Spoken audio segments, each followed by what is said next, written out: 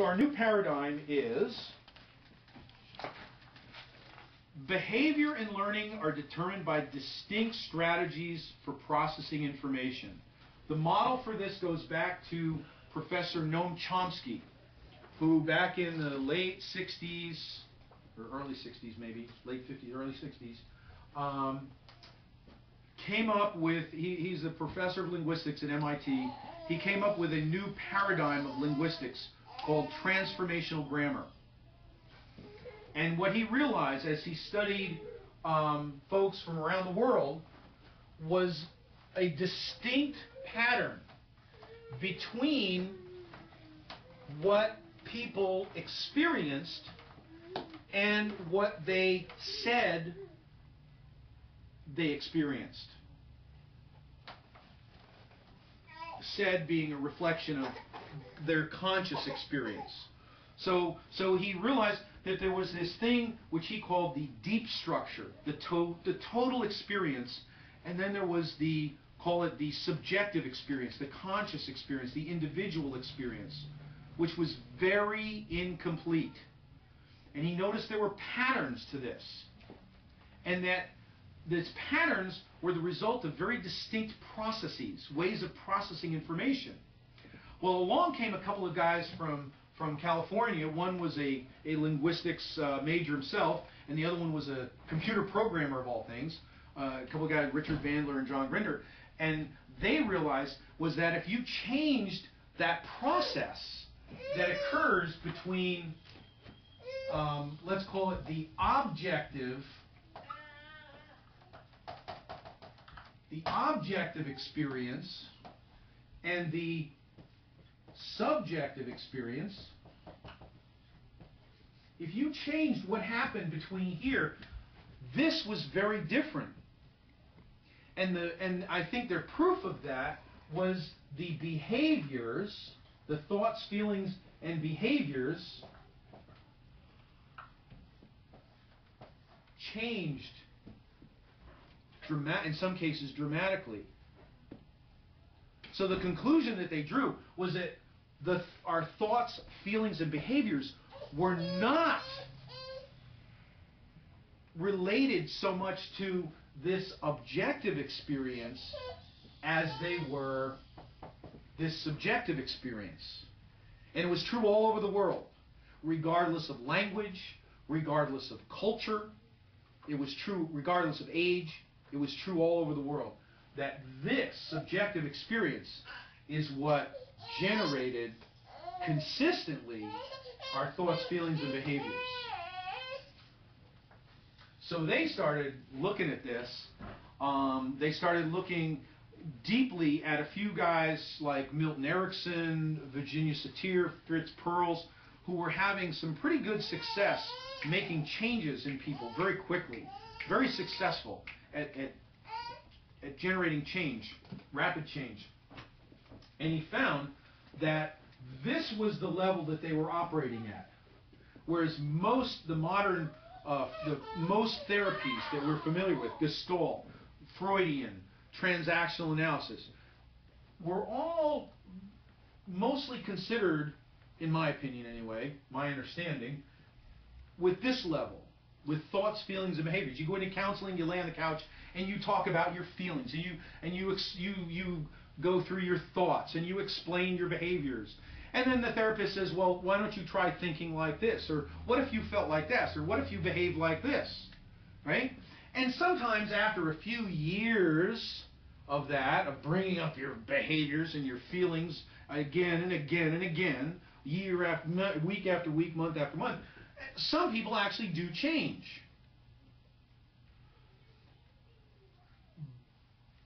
But it can be really kind of an agonizingly slow process. Whereas what Bandler and Grinder found was you change this changes automatically. Not only that, you can change this without the person even knowing it. Which they were pretty good at. There's some pretty famous stories about the two of them in different, doing different things with different people. And I mean, just creating change really fast, really dramatic. So traveling world wreaking havoc, were they? kind of. They would walk into, well, I mean, this was a different time, but, you know, they would get permission to go into, like, you know, like state mental institutions and just, you know, mess with people in different ways, just kind of seeing what the results were.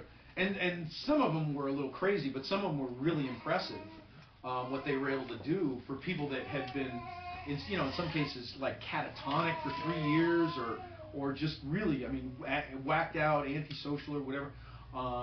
Really amazing stuff. And then, you know, they wound up actually doing some pretty good results with people in different areas and whatnot. So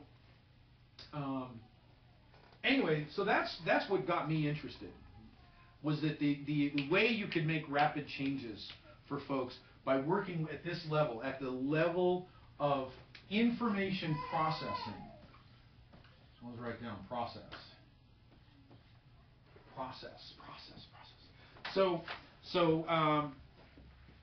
So that's where I'm at in this new paradigm, is that we have very complex brains.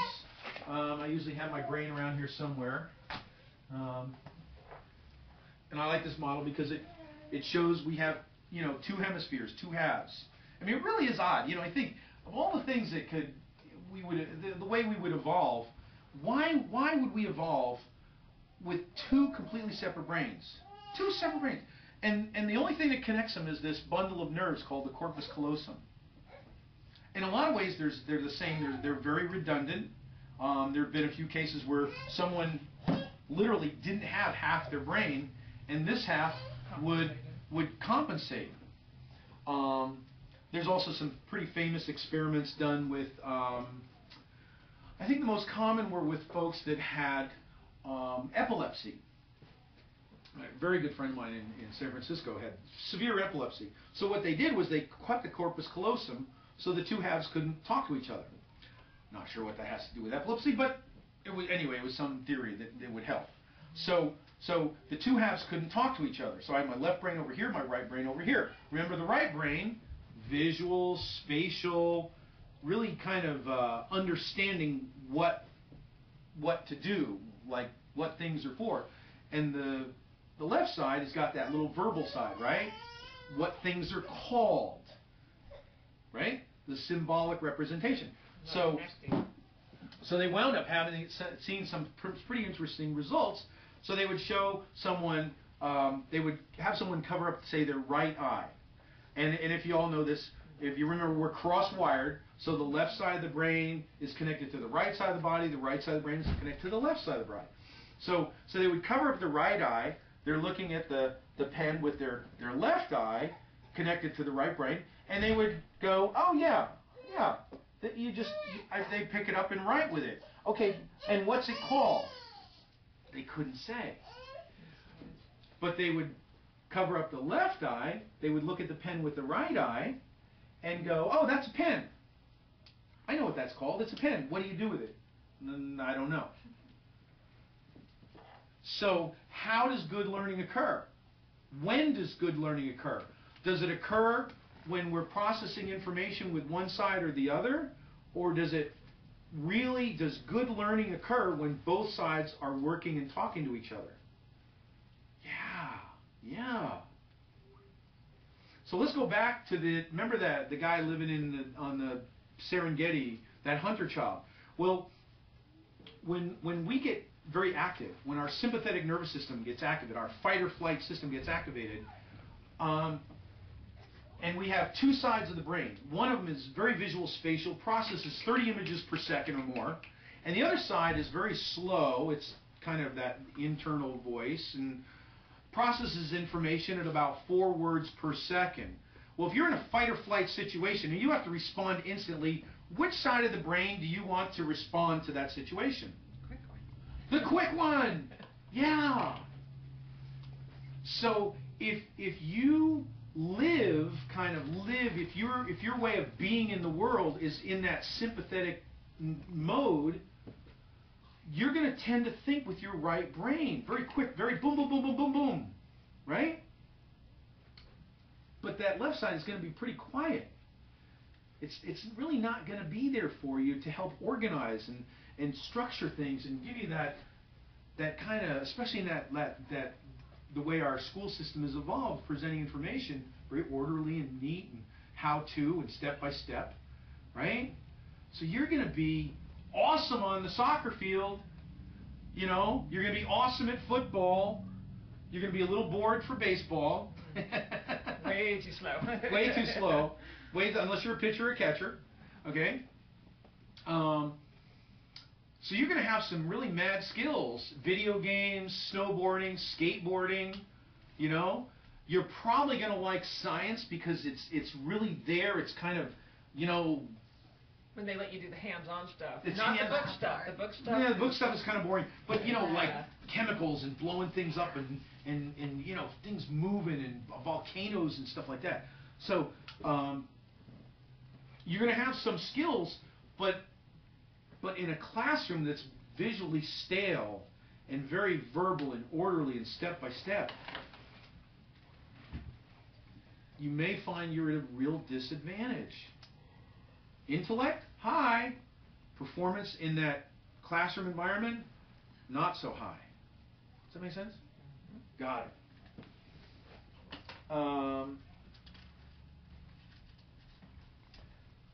Learning is a natural process. Children are wired up to learn.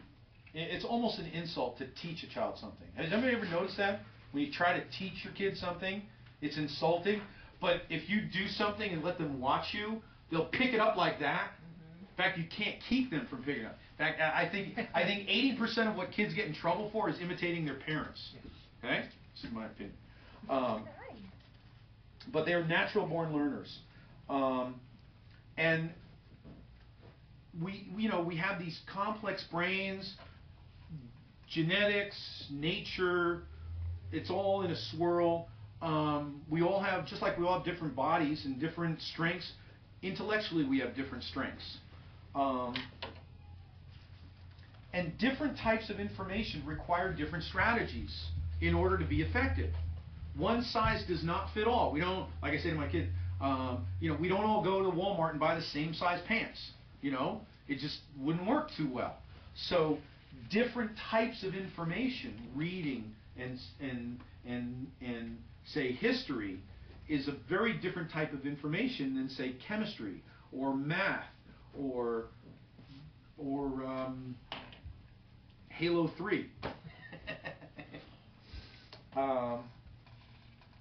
So powerful learning occurs when the strategy to process that information matches the type of information and the natural abilities or learning style of the individual.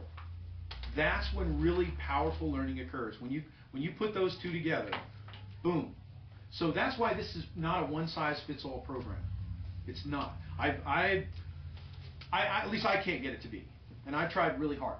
But it still comes down to tweaking it for each child and each individual and different types of information. How do you know when learning is working? Well, it's easy, fast, and fun. There you go. You know, when a child is frustrated and they're starting to push you away and their tempers are going up, something's wrong. That's a communication, and it's really clear. Yeah. It's really clear that this isn't working for me. Now, does that get more complex as we get history and we get repetitive failures and expectations and whatnot? Yes, it can be tough to sort out what's here and what's left over, what's coming out from the past.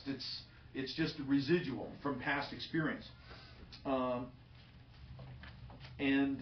Yeah, kids want to be successful. When they're able to be successful, they're much more likely to be excited and willing to do something.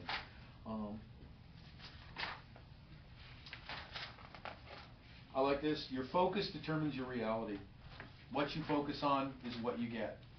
If you focus on everything, all the problems in your life, and everything going wrong, if that's what's got your attention and your focus, it's going to feel like life sucks.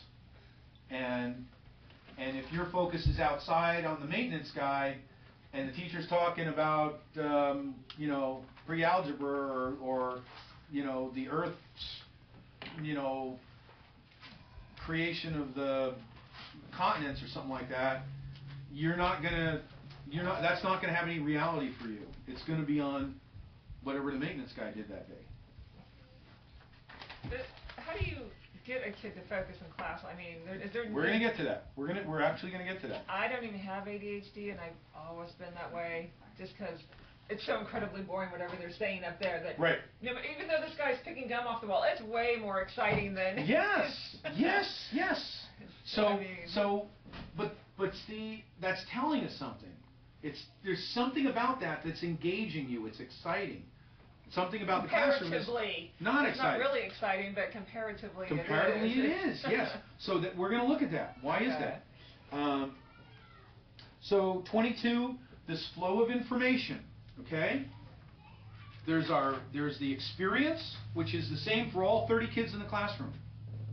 They're all seeing the same thing, but for some reason, 26 of them are perfectly happy. Well, maybe it's not that way anymore, but let's just say that 26 of them are pretty satisfied and content to sit there and pay attention to the teacher and hear what she has to say and take it all in and regurgitate it back next week for the test.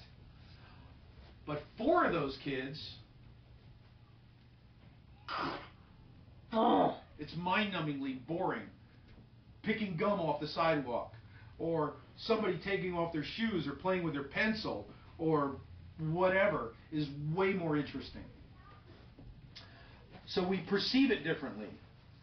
We all have our unique way of taking that information in, processing it, and arriving at a personal experience that's very, very unique to us. And out of that experience comes our thoughts, feelings, and behaviors. Our thoughts, feelings, and behaviors are always and forever correlated to how our subjective experience. And then we get our results. So, characteristics, basic learning style. And I, in my experience, have simplified it down to 2 learning styles. And anybody who's done any teaching or whatever education says, well, wait a minute, there's 3. There's kinesthetic. Okay? In my opinion, there is no... Yes, there's feeling things, but I don't know really of anyone who learns, except for maybe somebody who's blind, really kinesthetically. It's not a primary way. It's a good way, it's a good secondary strategy to create a visual spatial model. If I can't see something, I can feel it. I can bump up against things. Boys really especially, they like to bump up against stuff. They want to feel where those boundaries are. Boom. So I think, and it's worked pretty well for me in my model, that kinesthetic is a offshoot of a visual spatial learner, a visual spatial thinker.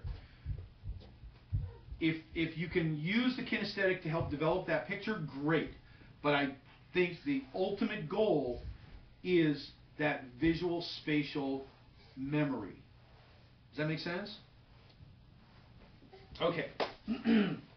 So, if you want, my estimation is that left side, you can write this down, that left side, that left hemisphere, auditory learning style makes up about 80% of folks today.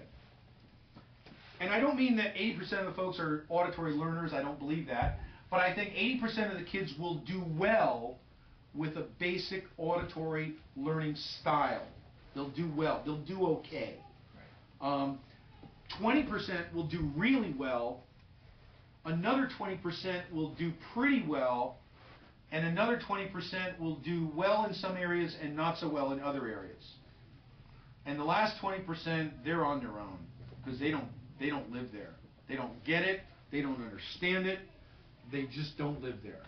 And in my opinion, in that big box, that PDD box, pervasive developmental disorder box, it doesn't matter where you are in the box. That's why I don't care about diagnosis. I don't care if you have a diagnosis. I don't care what the diagnosis is. If you're somewhere in that box, if you're somewhere up in that right brain thinker box, that you're going to be struggling. You're going to have some kind of struggle. And you're going to have these really cool things. you're going to be interested in the big picture. What boss, what successful manager doesn't need to see the big picture? This is why companies make the mistake sometimes of promoting people inside the company, or they go outside the company. Because people who are good at task, if they're task-oriented, if they're good accountants, they may suck as strategic managers because they can't see the big picture. They can't make that adjustment. They're interested in the components. They see things in discrete boxes. They're not going to be good puzzle solvers or problem solvers or strategic planners. Does that make sense? So the guys that are going to make really good outside-the-box creative thinking managers are going to be your right-brain learners. Oh. I think she wants the apple. God. Oh, this apple? She was watching you when you moved that around. She's like, hey. Oh, she can have it. It made the noise. She can have it. I won't need it till tomorrow. They detect patterns, which is very different than detecting features. See? And how is science explained? Well, oxygen has these features. Nitrogen has these features. It's all in these discrete little boxes. Whereas here's the way oxygen behaves, and here's the way helium. And if you look at these, you see patterns in how this group of atoms behaves, and how this group of insects behaves. Or in my case, I saw that under these conditions, bids came in 20% high, or 15% high, or 10% low. Depending upon the condition. And I saw patterns anyway, holistic processing rather than sequential processing. This is the outside-the-box creative thinking that gives us a light bulb, or a television, or iPod, or Google. So that's when you get ideas that kind of comes from all directions like this? Yes. Instead of like what steps, it's like it all comes. Right, exactly. So one of these is very Newtonian, action and reaction. That's the left brain. Not that Newton was a left brain thinker, I think he was brilliant. But Newtonian thinking is very step by step, orderly, okay? As opposed to, let's call it quantum thinking, which is you jump from here to there. It's very swirly. It's chaos. But I hate to use that quote because it's so overdone. But what was it Nietzsche said? Out of chaos comes order, right? I don't know if I believe that's true, but there are answers, results that can come out of chaos,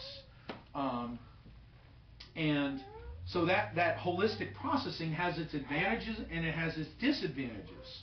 Okay, if you're gonna come up with creative solutions, you want to be able to pull information from the past and the future and the present, from here and there, from this category and that category, and you want to mix them all up and you come up with solutions. But what if you live life? What if you can't turn that off?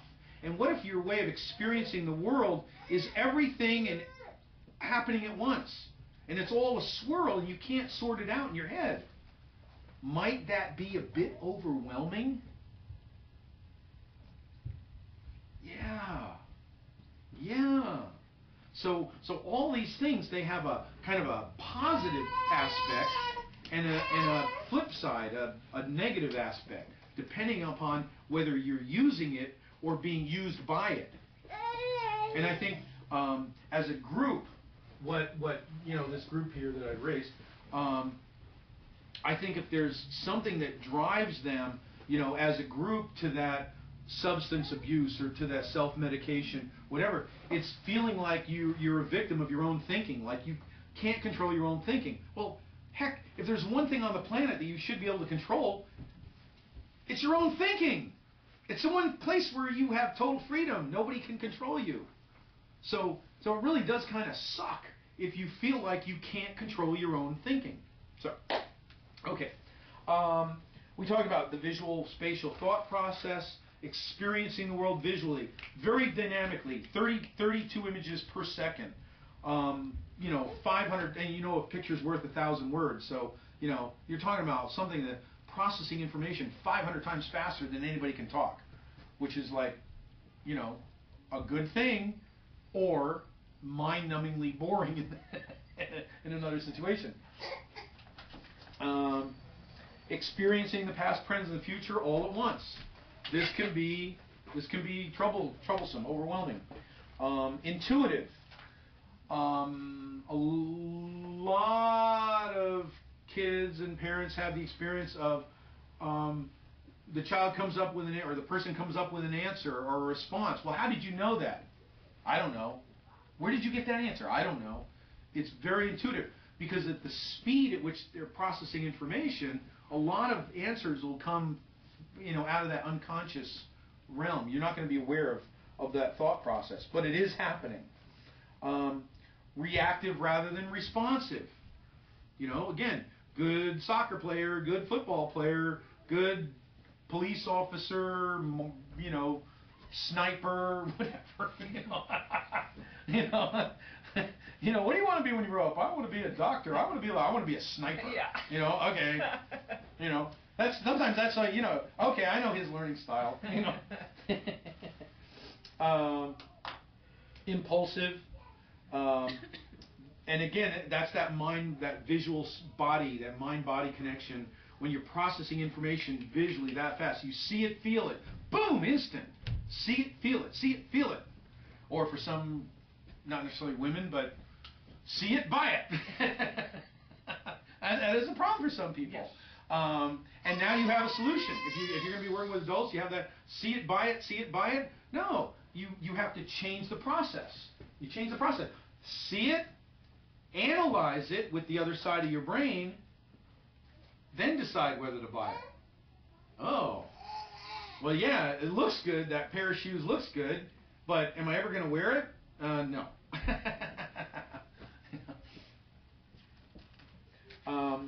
Sympathetic dominant.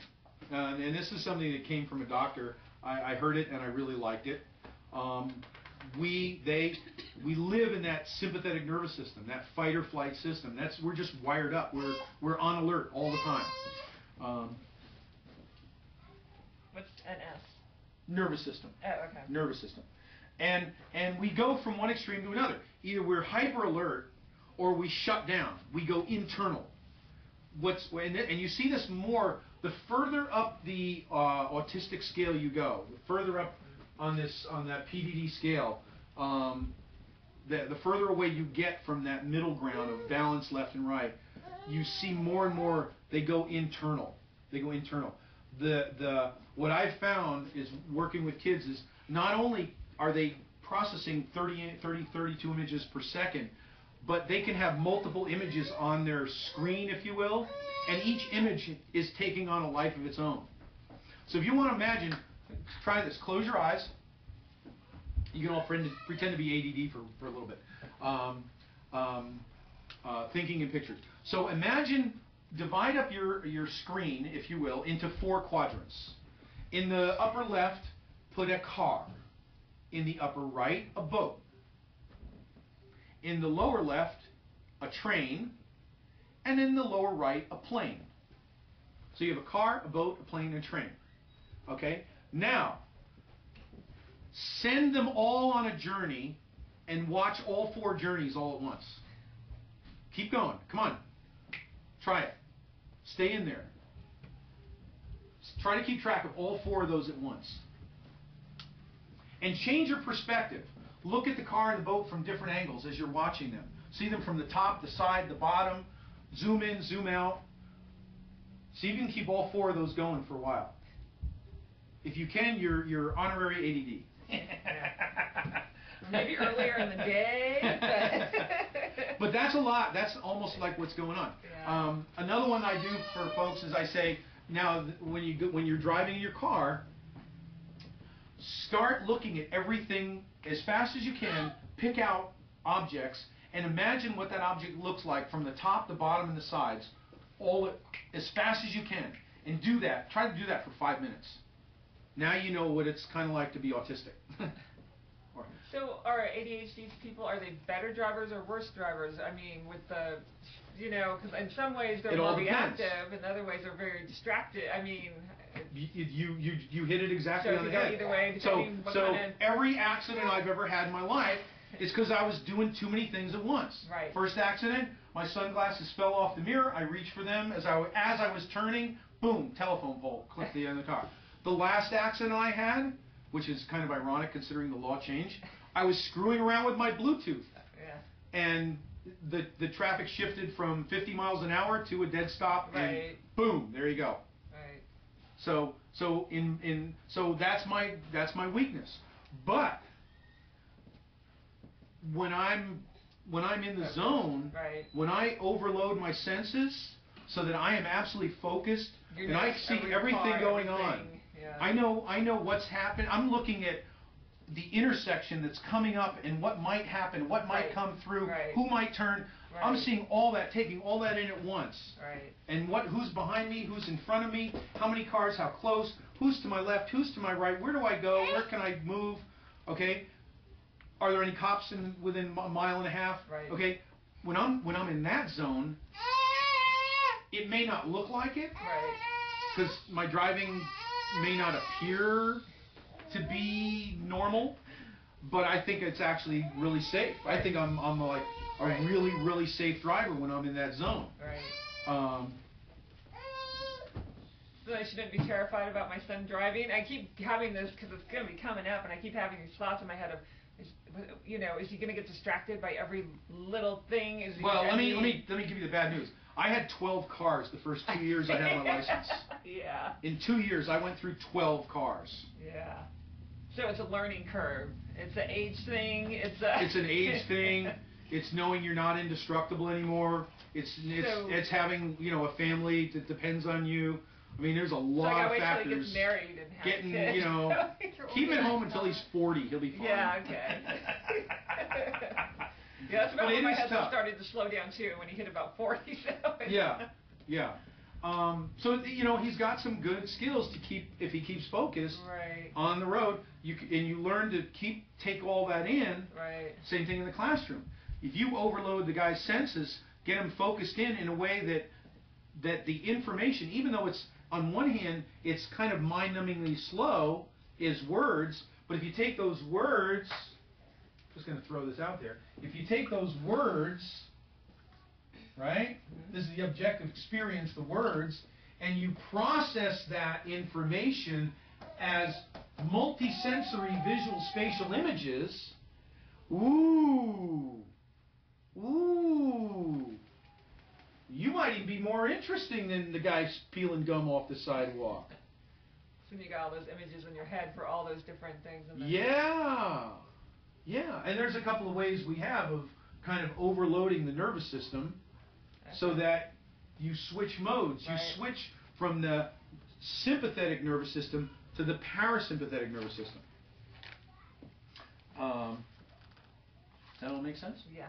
All right, how are we doing? 7:15. I really want to see if I can get you guys out of here by 8 o'clock the first night. Okay, so we've already looked at this. The autonomic nervous system, which is, you could call it the automatic nervous system. It's connected to all the parts of our body, the heart, the lungs, the liver, the kidneys, the digestion. Everything that works automatically. Everything that works automatically. But here's the cool part. It's completely redundant. It has a whole dual set of nerves, and one of them is the sympathetic nervous system, and the other is the parasympathetic nervous system. Depending upon whether we are relaxed or excited, some kind of nervous excitement, we are going to be firing those chemicals and those neurons and all that of one or the other. And look what happens. In that sympathetic nervous system, which is our fight or flight, our fast response, what happens? So anything, fear, anger, stress, anxiety, nervousness, okay? Fight or flight. Our digestion slows, right? You don't want to waste energy on digestion if you've got to run for your life, right? Our healing slows, our growth slows, right? So we're channeling all the energy to our muscles, 100 the blood flow and oxygen increases to our muscles. Our pupils dilate to let in more light, so we can see better in the dark. Our face flushes, changes color. The blood flow to our lips changes. Okay, this is all so that we can respond instantly to a situation, physically, physiologically. But what also happens to the brain? The brain goes into a fight or flight, or what I call your puzzle-solving mode. Left brain shuts down, gets very quiet. It's not useful when you have to respond quickly. And our right brain goes into its puzzle-solving mode, okay, which is great for responding and reacting instantly to a situation, but not for remembering what happened in that situation, because that's not relevant to our survival to a certain degree. Does that make sense? Also, when we're wired up, when we're either chasing our food or trying not to beat food, notice what our eyes do, okay? Because we do have binocular vision. We are wired up, and you can see kids in school that are like this. They're like little bobblehead dolls, right? Their heads are going all the time. They're looking around, looking here, looking there. Why? Because when they're in that parasympathetic mode, they're wired up to look with binocular vision at whatever catches their attention. Why? Because with binocular vision, you can judge speed and distance. See? So you can be in the sympathetic mode, and you're automatically going to want to look at things, you know, that you hear or see or out of the corner of your eye with both eyes to confirm speed and distance. Or you can circumvent that process because there's, you know, all this feedback in the body. What if you consciously don't look at everything? What if you, let's say, pick a spot on the wall and just focus in on this spot on the wall and ignore everything around you? So you're aware that all this stuff is going on around you, but you're just ignoring it. Well, guess what? You actually trick your nervous system into thinking that everything's okay. Is that cool? So you actually switch your nervous system, all other things being equal, you switch over from the sympathetic nervous system to the parasympathetic nervous system. So why did you just put so much stimulating stuff all over the walls? Every classroom you go in is just colored in all kinds of posters and pictures and just anything and everything to distract them. Try to keep their attention. It's to try to keep their attention. Because I would think that would be more distracting. It's exactly the flip side of putting a child in a room with nothing but a chair and a desk and saying, okay, now take your test. Thinking that, like, he's not going to find the lint on the floor and the cracks in the ceiling and the spider in the corner. You can't empty your room enough for us. Right. Okay, we will find something, the dirt under our fingernails or the cuticles or whatever. We'll make something up. Okay, internally or externally. But the intention is good. The intention is to provide a stimulating environment. It just doesn't work for us because after the third day, it's all the same. Right. It's the same classroom. Yeah. Unless you change the posters on the walls every day. Right. By the third day, I figured it out. Okay, I know whatever, I know what he said, and I know what she did, and I know what's over there. That's it. Now we're back to words. The least interesting thing in the universe to someone with ADD. Right. To a visual thinker. It's the least interesting thing in the whole world. So, anyway, we're going to talk more about that playing with the nervous system later on. All right. By the way, this also explains why nobody can exhibit the symptoms of ADD all the time. Okay? If you did, you'd be dead. You'd be skinny and short and dead. Does that make sense? Because you have to sleep. You have to rest. You have to digest your food. At some point, go, go, go, go, go, go, go, go, go, go, go, go, go. Boom. Go, go, go, go, go, go, go, go, go, go, go.